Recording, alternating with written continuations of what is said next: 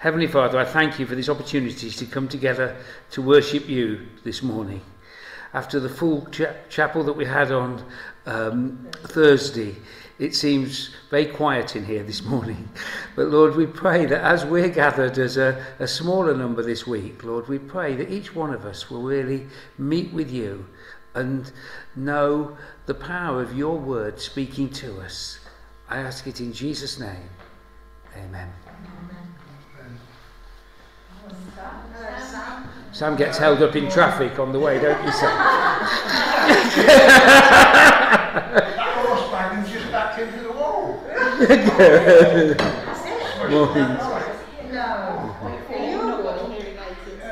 Turning on the corner and back this way went into Owen's wall.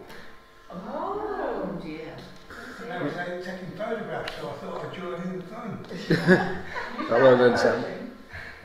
Okay, let's start. Jean, who normally plays the piano, has sent a message to say she's not here this morning, so we've got Jan on the guitar all the way through. But we're going to start with this favourite hymn of Lynn's, and then we'll leave behind the subject of Lynn's funeral. But I, the Lord of sea and sky, I have to say I've enjoyed singing this one, and it's got some lovely words in it, and as we get to know it better, we can focus on the words.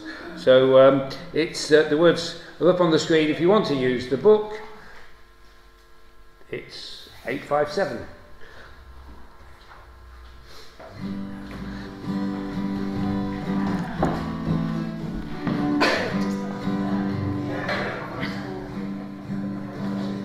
I'm the Lord of sea and sky.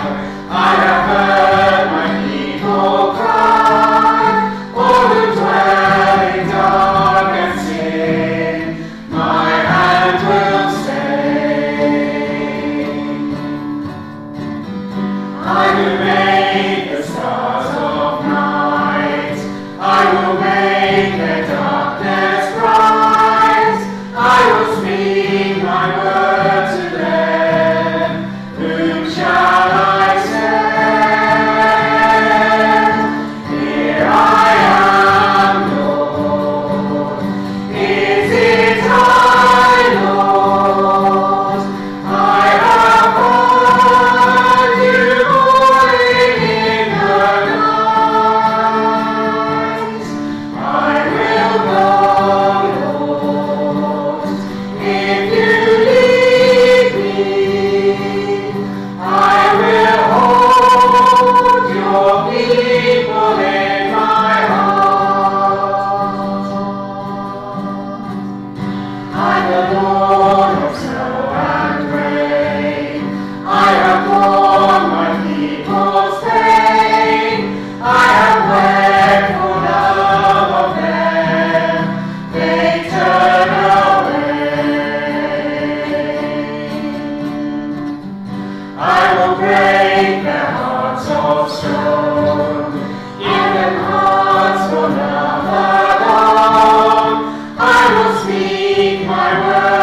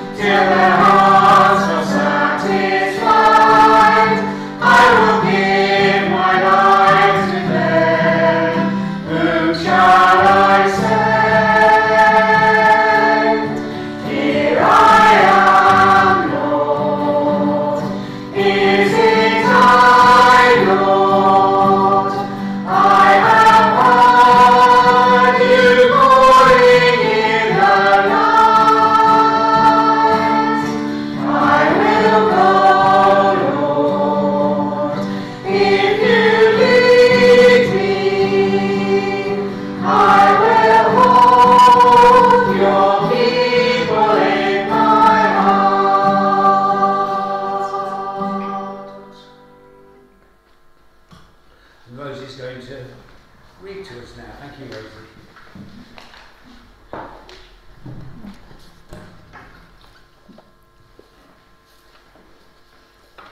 The reading today comes from Nehemiah 8 and it's verses 1 to 12. When the 7th month came and the Israelites had settled in their towns, all the people came together as one in the square before the water gate. They told Ezra, the teacher of the law, to bring out the book of the law of Moses, which the Lord had commanded for Israel. So on the first day of the 7th month, Ezra the priest brought the law before the assembly, which was made up of men and women, and all who were able to understand. He read it aloud from daybreak till noon, as he faced the square before the water gate, in the presence of the men, women, and others who could understand. And all the people listened attentively to the book of law. Ezra, the teacher of the law, stood on a high wooden platform built for the occasion. Beside him, on his right side, stood Mattaiah, Shema, Ananiah, Uriah, Hilkiah, and Messiah, and on his left were Pedaiah, Mishael, Malachi, Hashem, Hashbaddanah, Zechariah, and Meshullam. Ezra opened the book. All the people could see him because he was standing above them, and as he opened it, the people all stood up. Ezra praised the Lord, the great God, and all the people lifted their hands and responded, Amen, Amen. And they bowed down and worshipped the Lord with their faces to the ground. The Levites, Jeshua, Bani, Sherebiah, Jamin, Akub, Shababiah, Hodiah, Maaseiah, Kelita, Azariah, Zozabad, Hanan, and Pelaiah, instructed the people in the law, while the people were standing there.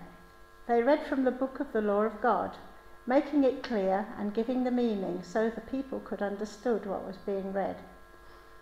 Then Nehemiah, the governor, Ezra the priest and the teacher of the law, and the Levites, who were instructing the people, said to them all, This day is holy to the Lord your God. Do not mourn or weep. For all the people had been weeping as they listened to the words of the law. Nehemiah said, Go and enjoy choice food and sweet drinks, and send some to those who have nothing prepared. This day is holy to our Lord. Do not grieve, for the joy of the Lord is your strength. The Levites calmed all the people, saying, Be still, for this is a holy day. Do not grieve. Then all the people went away to eat and drink, to send food portions of food, and to celebrate with great joy, because they now understood the words that had been made known to them. Thank you, Rosie. I was almost going to laugh. So we sang a song at the end of the service towards the end of the service on Sunday. I'll tell you a little bit more about that later. But Jan's now going to come and lead us in that song, God of Every Grace.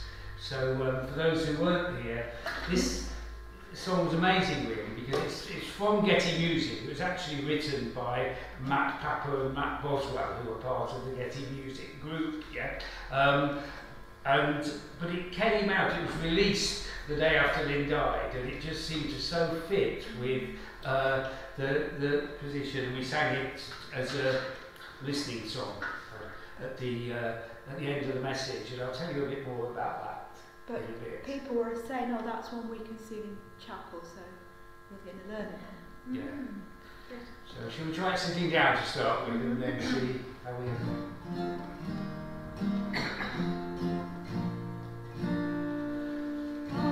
Let not this world of sorrow steal my only hope away, for the power of your gospel shines within this jar of clay. In affliction you bring wisdom, but my comforts can displace how my true and greatest treasure is in you, the God of grace. Now to the God of every grace, who counts my tears, who holds my days, I sing through sorrow, sing with faith, oh praise the God of every grace. We'll sing the first verse again then. Follow Jan. Trouble is, I learnt the harmonies and can't remember the tune. So if you follow Jan, that'll work better than trying to follow me. Okay. Let not this world of sorrows steal my only hope away, for the power of your gospel shines within this jar of clay. In affliction you bring wisdom that my comfort can displace. How my true and greatest treasure is in you, the God of grace. Now to the God of every grace, who counts my tears, who holds my days, I sing through sorrow, sing with faith, oh praise the God of every grace. Weary with the weight I carry, give me wings of faith to rise, for you know each grief that lingers through the watches of the night. Surely you have borne our sufferings, at the cross took up our pain, and you lead us on to glory as we trust you, God of grace. Now to the God of every grace, who counts my tears, who holds my days, I sing through sorrows, sing with faith, oh praise the God of every grace. There's a dawning hope before us that I know is soon to break, as I wait upon your mercy, which will swallow every ache. Cries of joy and songs of victory when we enter heaven's gates. All your children home together, all with you, the God of grace. Now to the God of every grace, who counts my tears, who holds my days, I sing through sorrows, sing with faith, oh praise the God of every grace. The God of every grace, who counts my tears, who holds my days, I sing through sorrow, sing with faith, oh praise the God of every grace. When you two sang it at the end of the service, I thought on that second line in the chorus, who counts my tears, I thought it said who holds my face, and it sounded really tender, because in the previous verses it talked about sorrows and grief and suffering, and then at that moment, God, like you do to a child when it's upset you, and you cup its face, and I imagine God doing that to me, and now I realise He's holding my days. You can see faith. Yeah. And then if you sing face, people will think you're singing faith. Yeah. So one way or another it'll... yes. Let me just... in a moment or two we'll have a recap on Nehemiah so far, so you can be having a think, because I'm going to ask for contributions to the recap about Nehemiah. The other thing to say is, Bob, it's communion today, because we didn't have a service last week. We're having a communion a bit later, so if you want to, I should have mentioned it earlier and then realised, but I'll do it now. But there will be a song between now and then. Okay, I'll get a bottle of wine and a straw. Okay, Bob, thank you. So we'll come in a moment. We'll come back to a recap on Nehemiah. But I wanted to share with you that after the service on Thursday, when we cleared up and there was loads of sandwiches and things left over, we were left with a challenge as to what to do with sandwiches. So we took one to a family that we know find it hard to provide enough to eat, and someone else took them home and said, what am I going to do with all these, and reported that they were all gone in not very long when they got them home to the family. Oh, that was Amy, wasn't it? Yeah, the Rick's daughter. So when they got them back to their house, they were all gone in no time. And I'd already agreed with Jackie at the pub that, because there were some people going back there, that I could take them to the pub. I wasn't sure about that because of them doing food, but she said, oh no, bring them down. Anyway, so for no other reason but to take sandwiches, we went to the pub. But on Thursday evening, reasonably early. Anyway, a lot of the... Sorry? Left reasonably late. Oh, it wasn't late. Well, it was not early. Still there when we came back. No. We did stay and have a talk with a few people. Anyway, I'll tell you the story. So when we went in, and what was one of the things that was lovely about Lynn's service on Thursday was that how many of her children's friends were there. So people of about 40, who were there, and that. A group of men, I say young men, but really men of that age, were in the pub after the service. And several of them came up to us and said how that song had moved them. And two of them said, I was crying during the song. It just totally touched me, and so on, which was quite amazing, because we hadn't mentioned to anyone that we were going to sing it. And I just said, no, don't worry, we'll do it as part of the message. And it just felt completely right to do it. And anyway, one of them, who was someone who, because our oldest son is the same age as Amy, so someone who Ken had been at school with, and they'd been good friends at primary school and then gone off to different secondary schools, and we'd moved away from the village. He ended up talking to us at great length, didn't he, about... Yeah, and I was able to pray with him. And connecting with he said, I really need to find somewhere and connecting with a church in Bristol. Yes, because he lives in Bristol, not because, which was why a church in Bristol.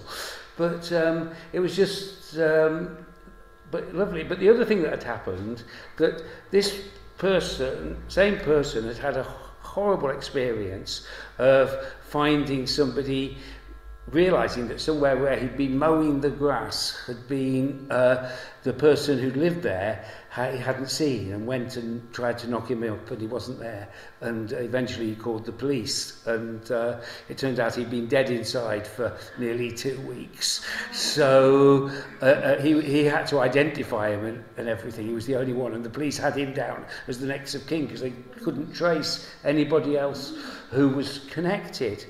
And he told us about this and described where the person lived. And we remembered that several years ago, we'd had a reunion with Jan's university friends, And one of the people who was in a flat, shared a flat with Jan while she was at university, mentioned going to visit a relative who lived at that address. And we connected the dots. And actually the police had managed to contact them and discovered that the day before, and they'd heard that he'd been. It's just incredible. Yeah, and anyway, they were going to talk to each other, the family and the chap involved were going to talk to each other. But this was someone who shared a flat at Newcastle University 40-something years ago. More, nearer 50, really, isn't it, than 40 years ago? I'm actually more impressed that you remember the address. Yeah, well, it was yeah. So it just felt like there was something quite just sort of God at work in things that happened after the service. God at work. So talking about God at work, before we took an interlude over the last 3 or 4 weeks, we've been looking at the book of Nehemiah. So let's have some attempts, shall we, at summarising what's happened so far in the book of Nehemiah. It's quite a good story. It's a great story. Anyone to start? So what's the background? The background is that the people of Israel have been in exile in Babylon for some time, and some of them have been allowed to go back and have started trying to rebuild there, but the walls are still all broken down. And Nehemiah, shall I just carry on? Yeah. Nehemiah's always working for the king. He's working for the king. And he cupbearer, wasn't he? Yes. There's a cupbearer, yeah. And he wanted to go, he felt God was calling him to go back and organise the rebuilding, so he asked his boss, I'm paraphrasing, he asked his boss if he could go, and the boss said, yes, you can go with my blessing, and therefore he was able to pass freely through these difficult lands. And then he got there, and they started to rebuild, and I forgot the rest. Right, so they started to rebuild, and everybody in there had a job to do. So everybody was, each family, and including the priests, and everybody were responsible for a section of the wall.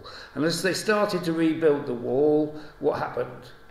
Some people came from somewhere else and said that they couldn't, they didn't think they could do that. They couldn't do Ridiculed them, didn't they? Ridiculed them, yes.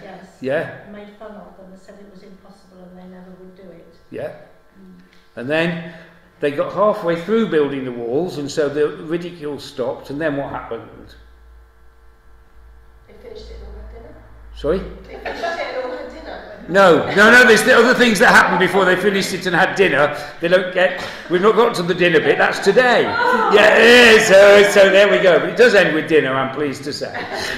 Yeah, so then when taking the mick didn't work, they then started attacking them. Yeah, to stop them completing the work of building the walls. And so Nehemiah divided them into 2 groups really, and set half the people to be a defence force and half the people to build the wall. And he had somebody with a bugle that if anywhere was attacked, then they would all gather on that place to help defend. Yeah. Thank you. I have a question. Why?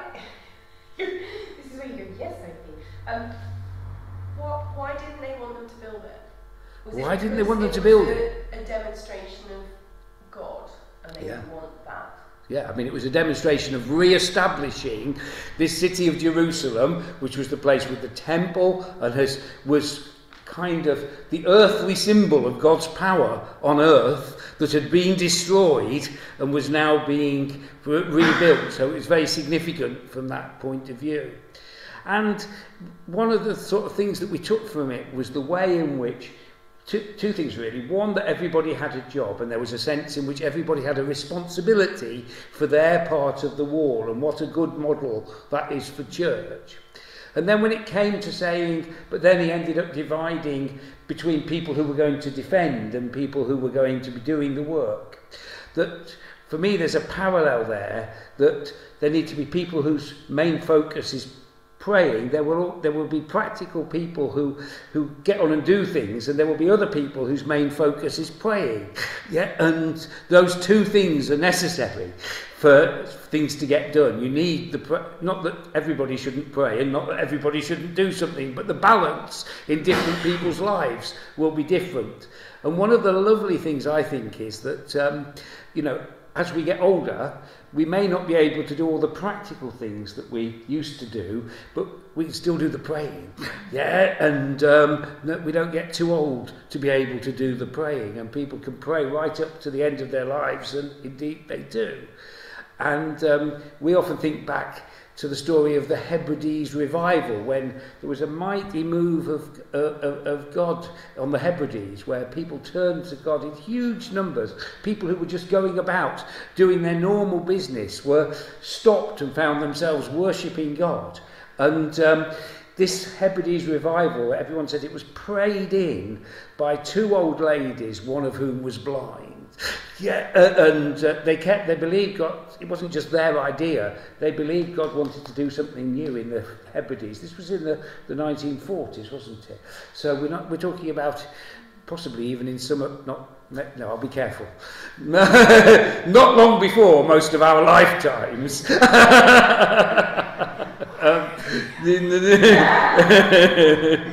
That this happened, and there was a profound move of the Holy Spirit that affected a whole community. And so they completed the work in 52 days. It says they completed the work of building the wall. And now we get to the reading that Rosie read to us, which was so when they'd finished it, effectively all the people came together as one in the square before the water gate. And they told Ezra, the teacher of the law, to bring out the book of the law of Moses, which the Lord had commanded for Israel. So because Jerusalem had really been suspended, the reading of the law and all of those things hadn't been happening.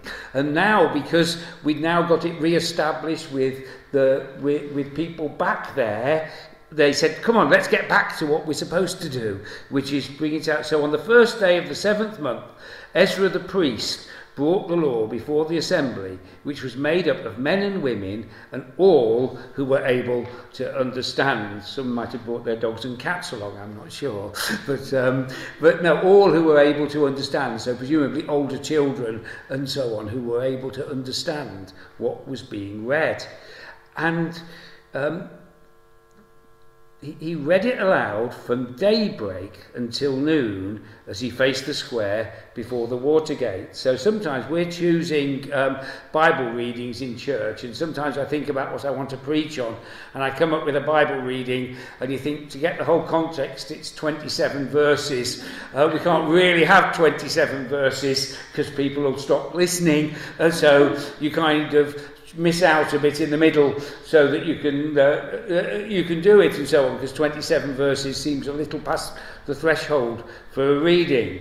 Well, clearly they had a different view, because Ezra read out the law, so he read aloud from the scriptures that would have been on a scroll, reading them whichever way he read them, at the water gate, and he read them from daybreak until noon. So that's a 6-hour Bible reading. So if you want a good introduction to our service, 6 hours of Bible reading before we started. And all the people listened attentively to the book of the law. And I think people of our age are often rude about younger people struggling with lack of attention and not being able to pay attention for long enough.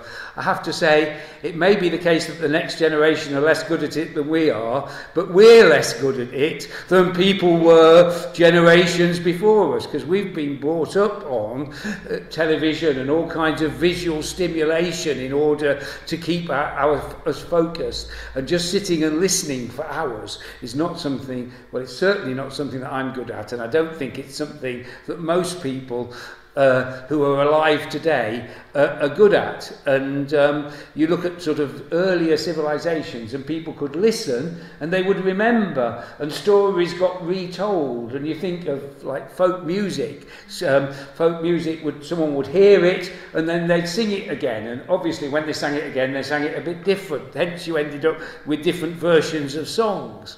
And it was interesting with Christian music, when lots of new spontaneous songs started coming out sort of 60 years ago or so with charismatic renewal, and there were lots of new spontaneous songs. Exactly the same thing happened. People went to a meeting, learnt it, took it back to their church and taught it, and there were lots of versions, and everywhere you went they sang a different version.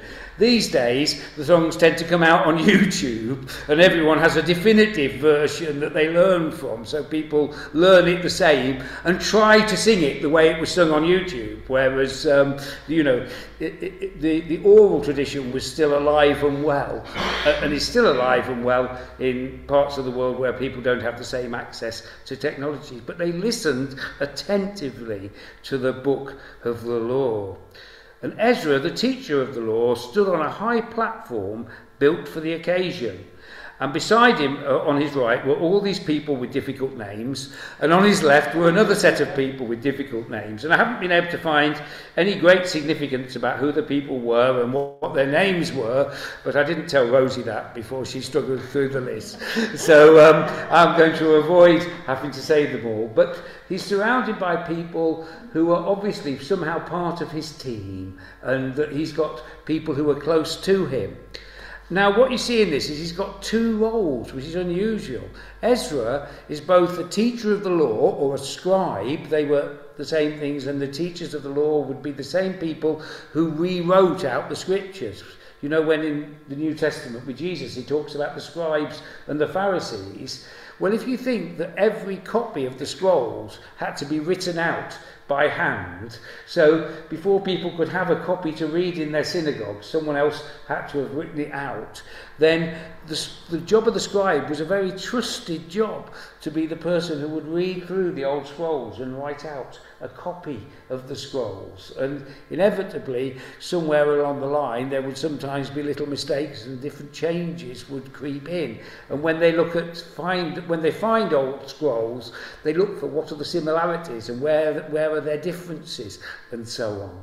But so Ezra was a teacher of the law and a scribe, and he was also a priest. So as a priest, he was responsible for the sacrificial role.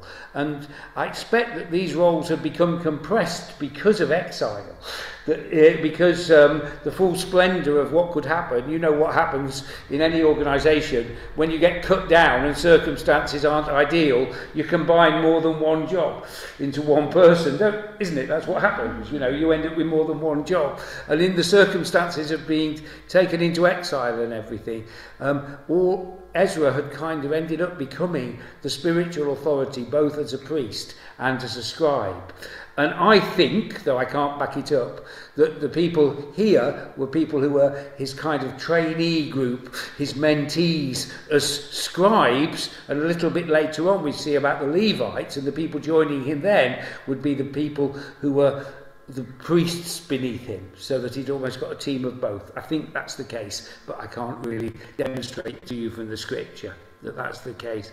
But he stood on a high platform so that they could see him, so they did everything practical that they could to make sure he was heard and understood.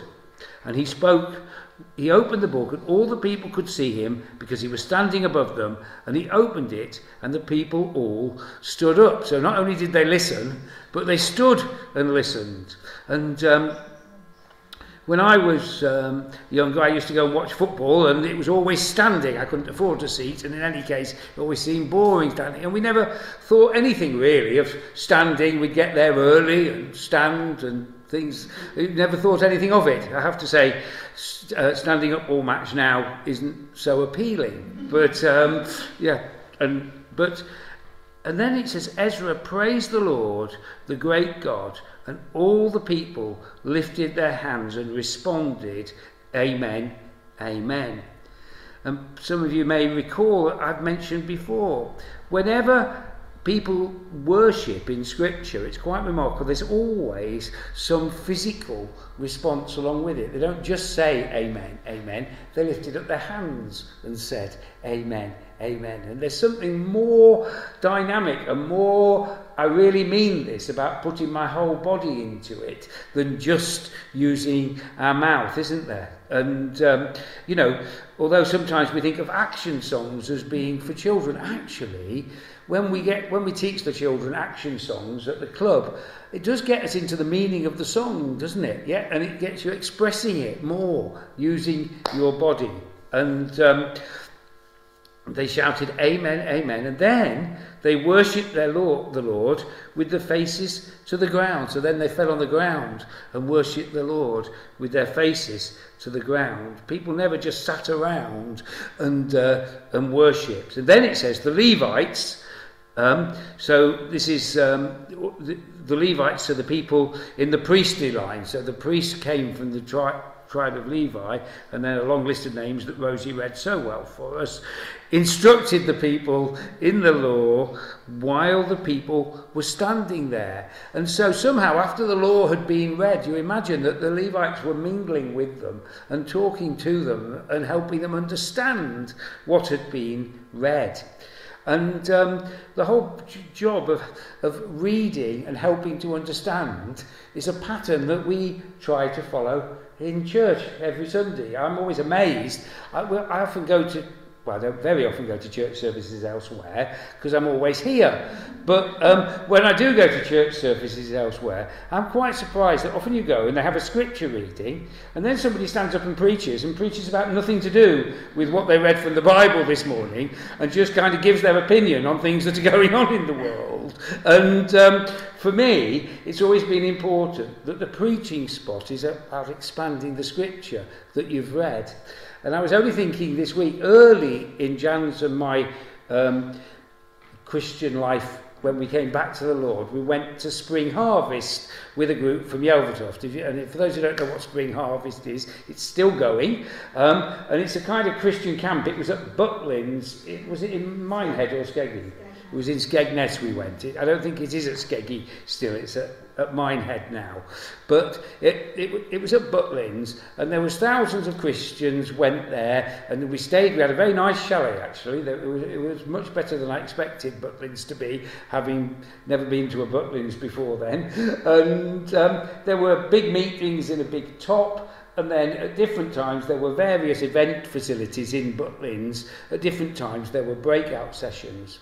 And we went each morning to the Bible reading session. And the person conducting those was someone called R.T. Kendall, who's an American who at that time was the pastor at Westminster Chapel in London, which is an evangelical congregational church.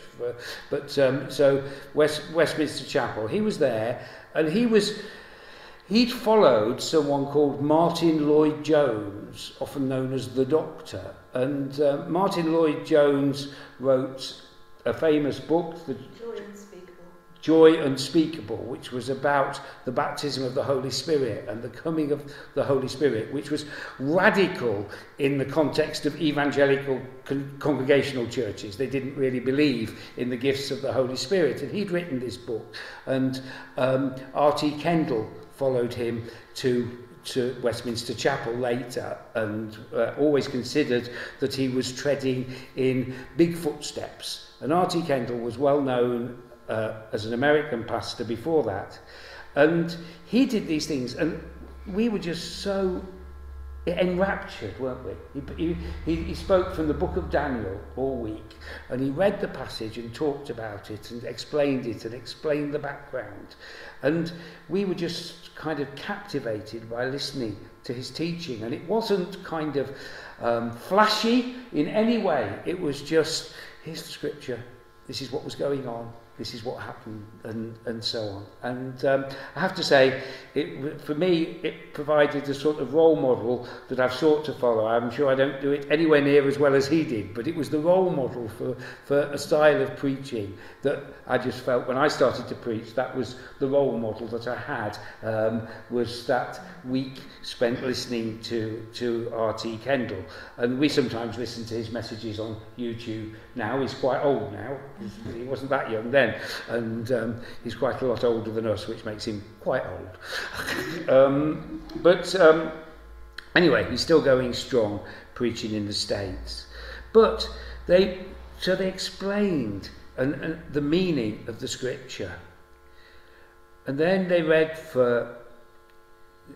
from the book, so it's just recapping really, that together they read from the book of the law of God, making it clear and making sure people understood what was being read. And then when they've done this and they've heard from the law, then Nehemiah the governor, Ezra the priest and teacher of the law, and the Levites who were instructing them said, "This day is holy to the Lord. Do not mourn or weep," for all the people had been weeping as they listened to the words of the Lord. So they've been crying. The emotion, I imagine, of hearing the law of the scriptures preached again, and the conviction that as they're hearing the scriptures preached, the Holy Spirit convicting them, they've not listened to God's ways for ages. They didn't have the option like we do of sitting at home reading their own Bible. That wasn't something that anybody would have had at home. They didn't have the option like we do of loading up the Bible on their phone and listening to it in the car as they're driving along. They didn't have the option of going and listening to sermons on YouTube. When none of this stuff was happening in a corporate way, then they had none of this as input. Yeah? And now, after all these years, they're back in Jerusalem hearing God's word being read out. And as they're hearing God's word read out, his Holy Spirit is moving in them and no doubt convicting them of sin and causing them to weep, both with repentance and with emotion. But Nehemiah says to them alongside Ezra, "Don't mourn or weep. This day is holy to the Lord your God." So what are we going to do on this day that's holy? Nehemiah said, "Go and enjoy choice food and sweet drink, and send some to those who have nothing prepared. This daily is holy to our Lord. Do not grieve, for the joy of the Lord is your strength." And that from this place, when they're hearing the word preached and they're weeping, and they're weeping emotionally, weeping from conviction of sin, they're told, "This is a holy day, enjoy it."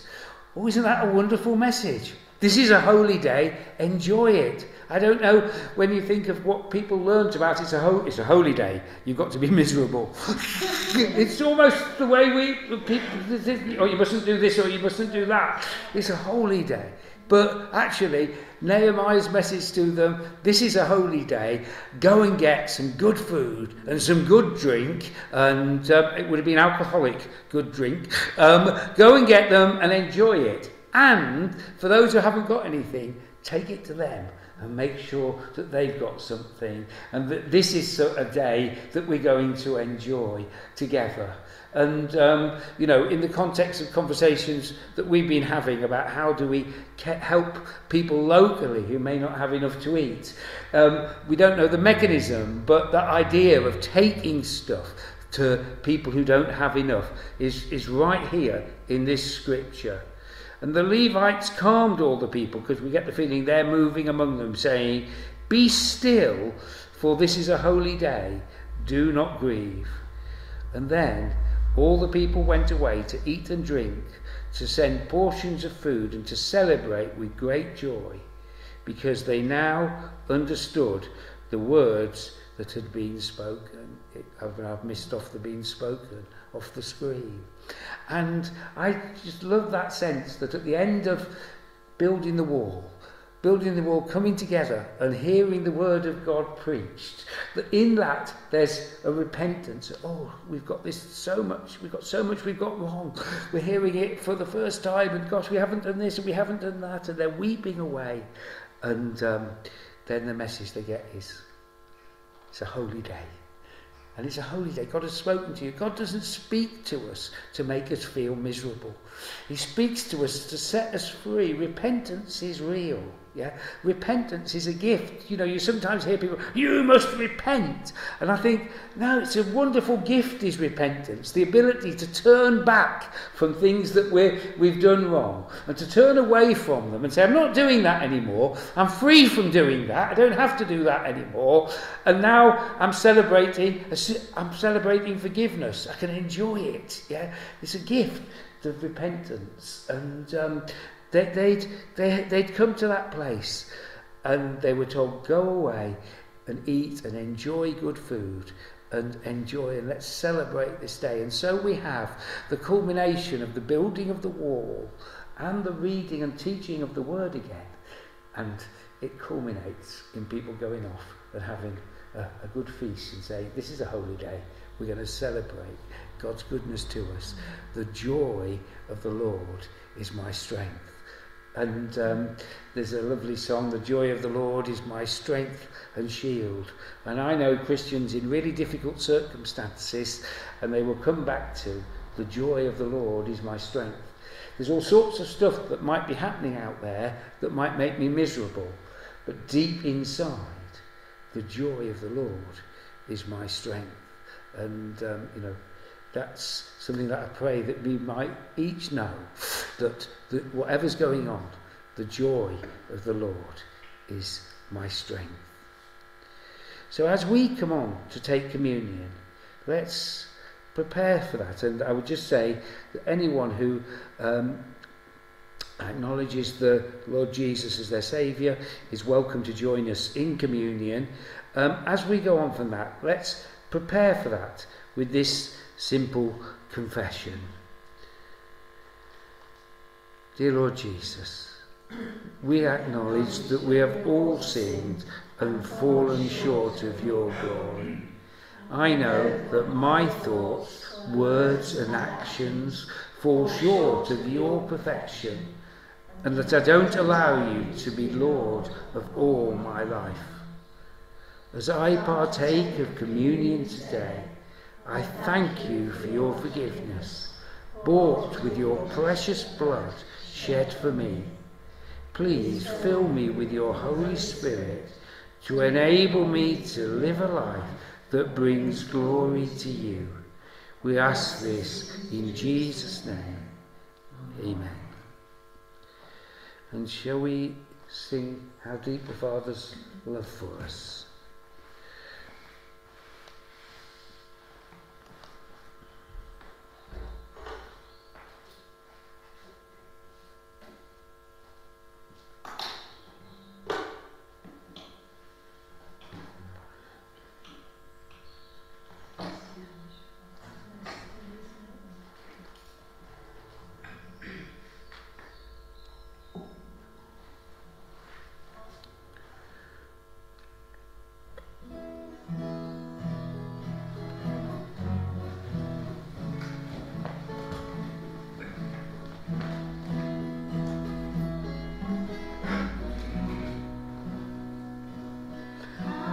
Deep the Father's love for us, how vast beyond all measure, that he should give his only Son to make a wretch his treasure. How great the pain of searing loss! The Father turns his face away, as wounds which Mother chosen one bring many sons to glory.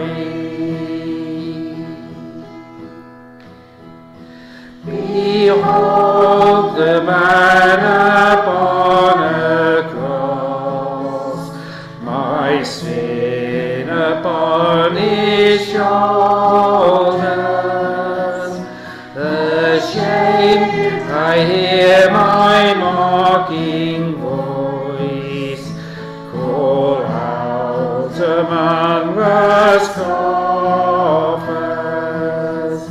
It was my sin that held him there, until it was accomplished. His dying breath has brought me life. I know that it is finished.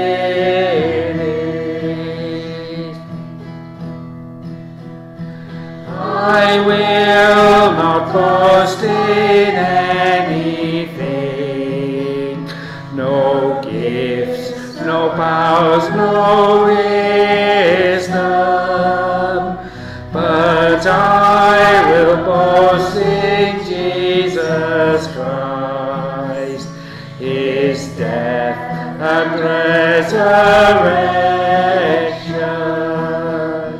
Why should I gain from his reward? I cannot give an answer, but this I know with all my heart. His wounds have paid my ransom.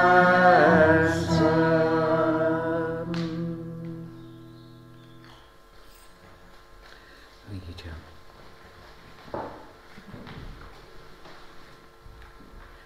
Why should I gain from his reward? I cannot give an answer, but this I know with all my heart. His wounds have paid my ransom. And those words speak about the fact that actually the church, us, being gathered, being brought into relationship with him, we're here on earth, but at the end of time taken up to be the bride of Christ. That's Christ's reward for what he went through for us. And that he went for it, for the joy, he went through the cross for the joy that was set before him, and the joy that was set before him was being reunited with his people, that it brought deep joy, and he went through the cross for that. And so the question, why should I gain from his reward? I cannot give an answer. That we all gain because God the Father is giving to him the church as his bride, and we're wrapped up in that. But this I know with all my heart, his wounds have paid my ransom. Bob shared something with me yesterday actually, and it was a speaker saying, just in summary, if you would get to the pearly gates and you're giving account of why it is you should be let in, if any account that you might give begins, well, I did this, I did that, or I whatever, then you got it wrong. Yeah. Actually, the only reason and justification we can give why the Lord might admit us into heaven is because Jesus died for my sins. Jesus died for me, and I place my trust in that. And as we take communion, that's so much an expression of that. Shall we have the elements out, and we'll do what... are you happy to pass it round? Is that all right? You're doing everything this morning, John. So if we take the bread and hang on to it for the moment, and then when we've all got it, we'll break it.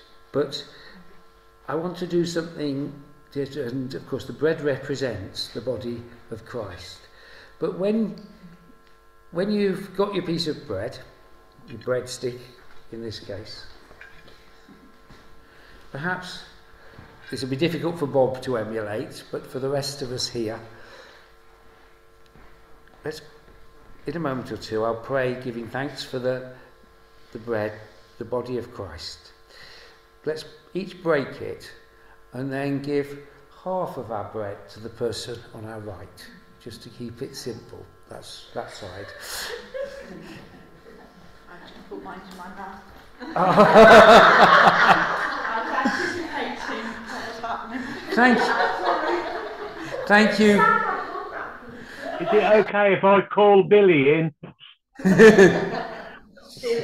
What did he say? Billy, the dog. Billy, yeah, you can give half to Billy if you want. No, let's not.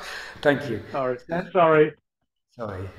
Lord, we thank you for your body broken for us. And as we eat this bread this morning, we remember your body broken for us. And we remember that we are part of your body here on earth.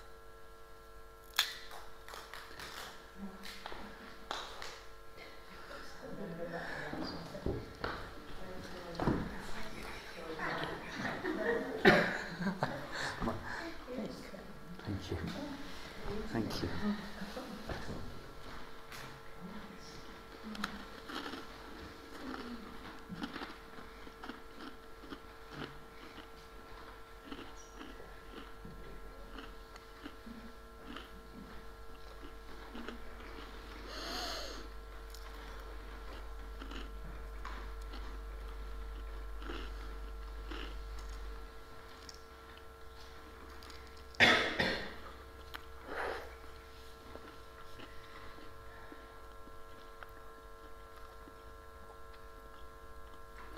And we remember that on the cross, Jesus' blood was shed for us for the forgiveness of sins.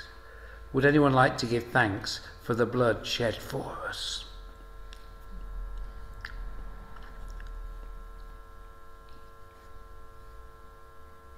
Thank you, Lord Jesus. Despite those moments in the Garden of Gethsemane,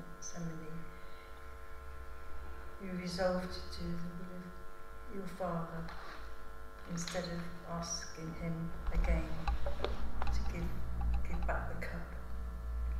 Thank you, Lord, that this great love you had for us, you went forward, and as a result we gained our forgiveness of sins and the promise of eternal life with you. Amen. Amen.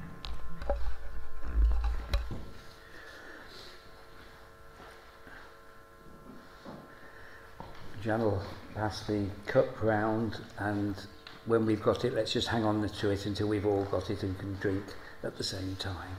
Thank you, Jan. Rose is bringing it. Thank you.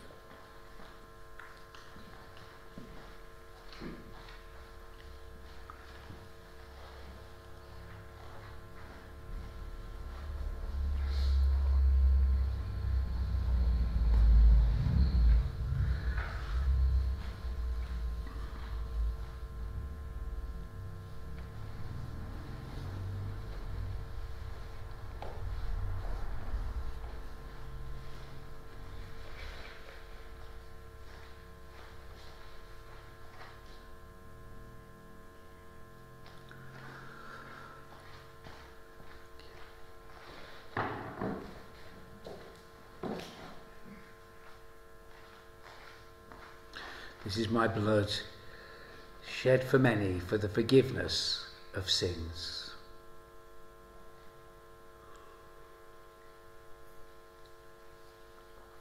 Thank you, Lord.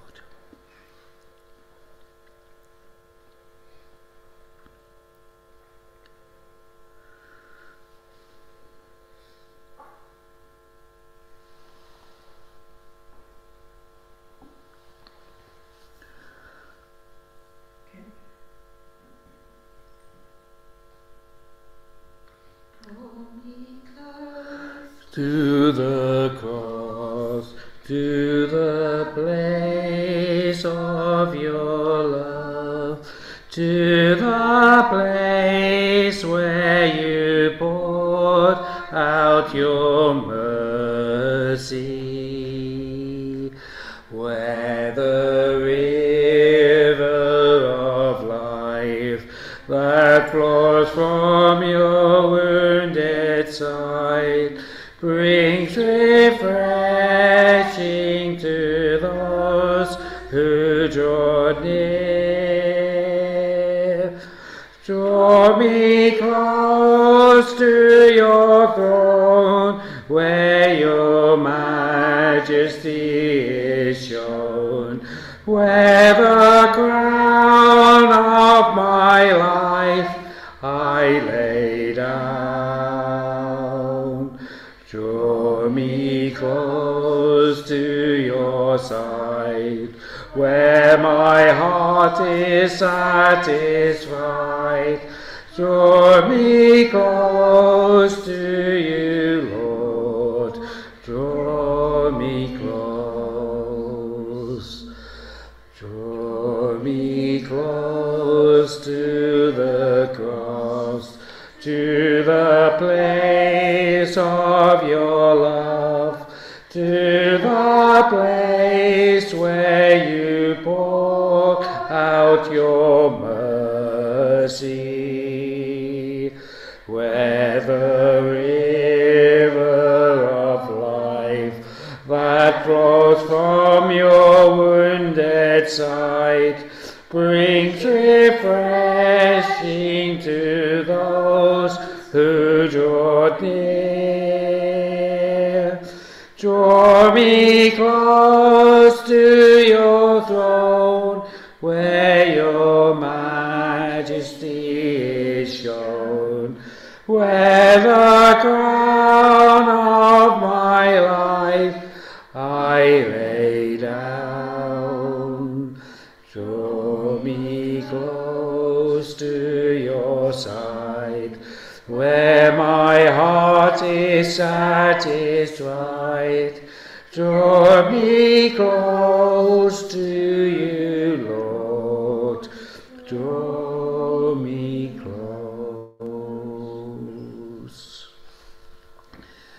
And Lord, as we pray for that prayer for ourselves, Lord, draw me close to you. Draw me close to your cross.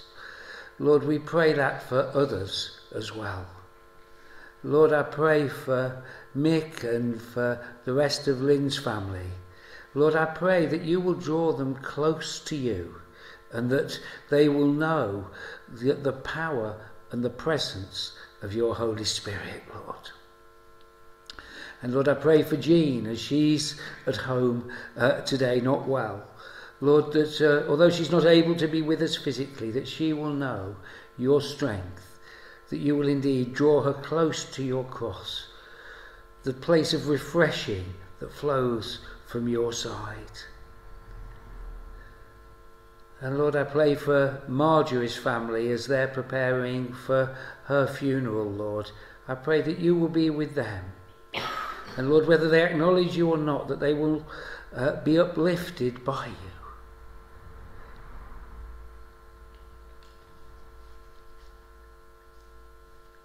And Lord, I pray for leaders in the world, that you would draw them close to the place of the cross, to the place where you, the creator of everything, laid down yourselves completely for us, Lord. And Lord, we pray that your example of servant sacrificial leadership might become an example that leaders in the world might follow because they recognise your cross. And Lord, we know that if that were the case, the world would be a different place.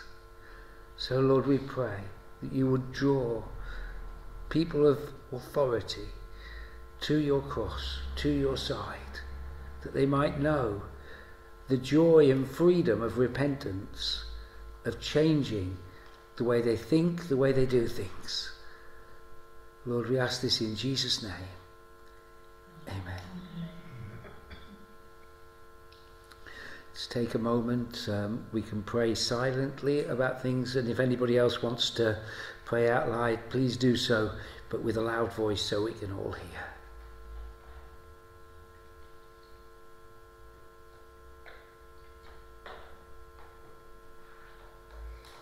I lift Doreen up to you, Lord, today as she's suffering with the heat and didn't feel up to walking up. She's asked for prayer for her granddaughter Madeline, who, as she said, is working flat out as a paramedic with the West Midlands ambulances. We lift her to you, Lord, and that she knows that you're near and that you will help her day to day as she deals in difficult circumstances, with all sorts of situations. And we pray for everyone in the similar line of work, that you too will guide them and strengthen them. Thank you, Lord. Amen. Amen.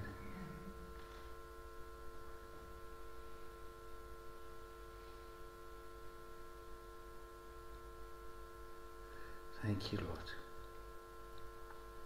Shall we say the Lord's Prayer together? Our Father, who art in heaven, hallowed be thy name. Thy kingdom come, thy will be done, on earth as it is in heaven. Give us this day our daily bread, and forgive us our trespasses, as we forgive those who trespass against us. And lead us not into temptation, but deliver us from evil. For thine is the kingdom, the power and the glory, forever and ever. Amen. Amen.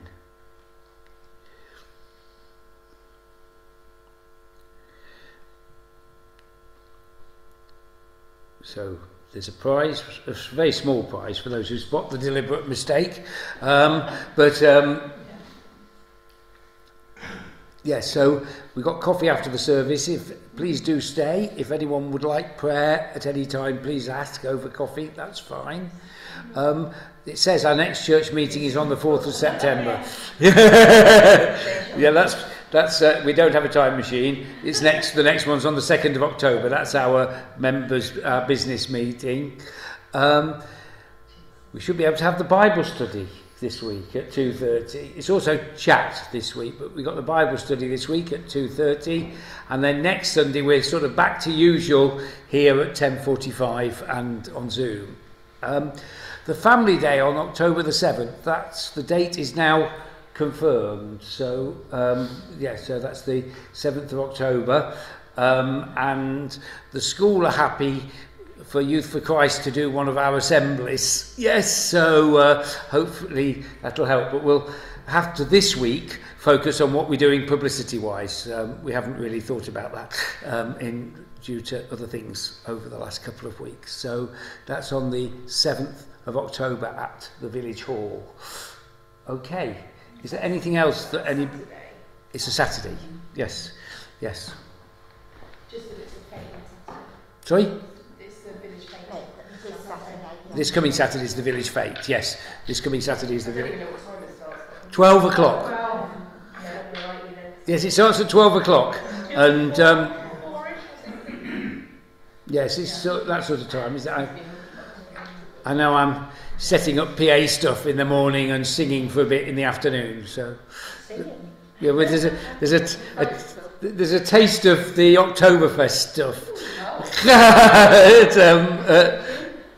Yeah, you remember that? Yeah, so that'll be on the 29th of... So anyway, that's not a church notice. Let me not mix. Yeah. So let's sing our last hymn, which is "O Church, Arise and Put Your Armour On."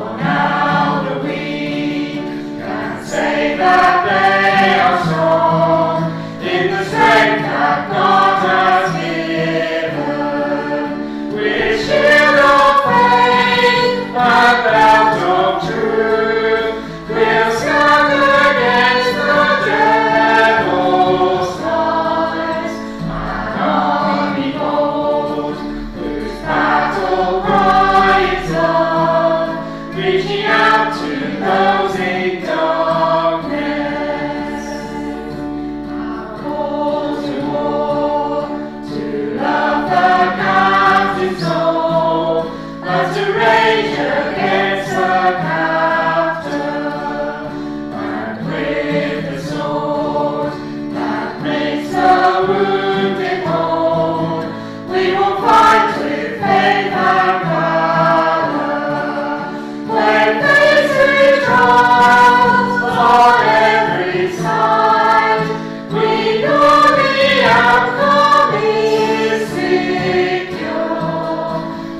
Christ the Lamb, the price for which he died, an inheritance of nations. See the cross, where love and mercy meet, as the Son of God is stricken. Then see his foes lie crushed beneath his feet, for the conqueror has risen.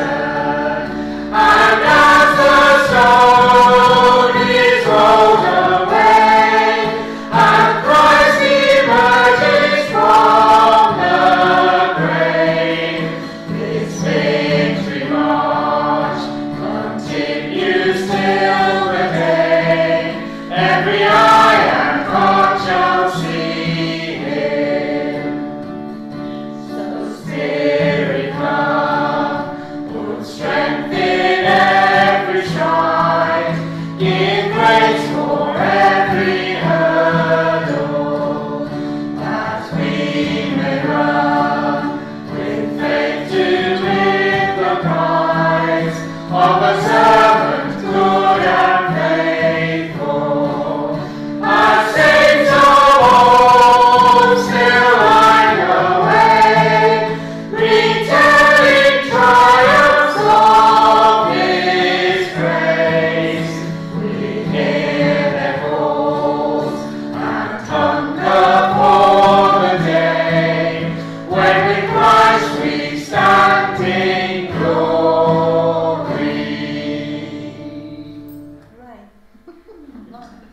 Amen. Shall we say the grace to one another? The grace of our Lord Jesus Christ, And the love of God and the fellowship of the Holy Spirit be with us all evermore. Amen.